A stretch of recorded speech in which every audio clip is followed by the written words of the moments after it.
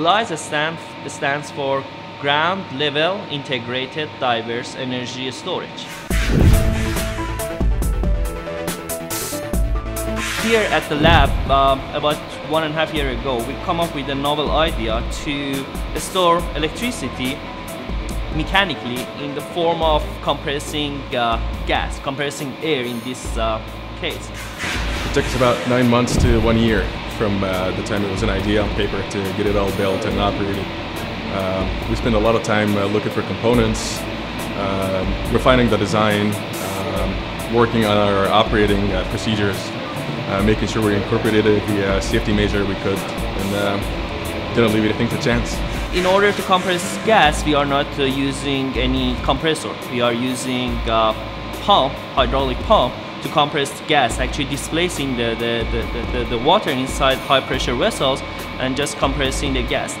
Since the efficiency of pumps are significantly higher than compressors, we can achieve to much higher round-trip efficiency with this novel technology. And we actually predict a round-trip efficiency anywhere from about 70% to about 85%, which is huge because that's actually competitive and even better than the current existing technology for buildings, which is lead-acid batteries. The heart of the system are those high-pressure vessels, the orange vessels that you see behind me. So when we initially charge those with high-pressure air, let's say at 70 bar. Now, let's say during the daytime, or when you have low cost electricity available, you use a positive displacement pump to pump water into those high pressure vessels. So as the water level keep going up in those vessels, it squeezes the air on top of them. So actually you are storing energy in form of high pressure gas, and that is how we do the storage. Whenever you need electricity, let's say at the evening or at the beginning of the night, you want to discharge electricity or dispatch electricity. What you do is that right now you have a high head water sitting in those high pressure vessels. You pass it through you open a valve, you pass it through a custom high head low flow rate Pelton turbine.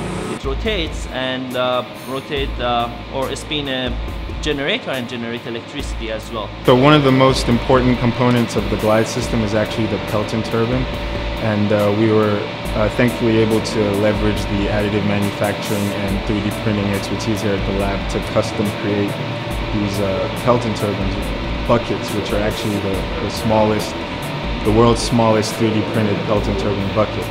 So conventional Pelton turbines operate more around the 500 meters of pressure head range, but with our system we have pressures way higher than that, more around the 1.5 to 2 kilometers of pressure head and very low flow rates. So because of that we had to go away from the conventional design and custom design this in-house. It's amazing, it works and it generates energy. The idea is excellent, so I'm very happy to be here.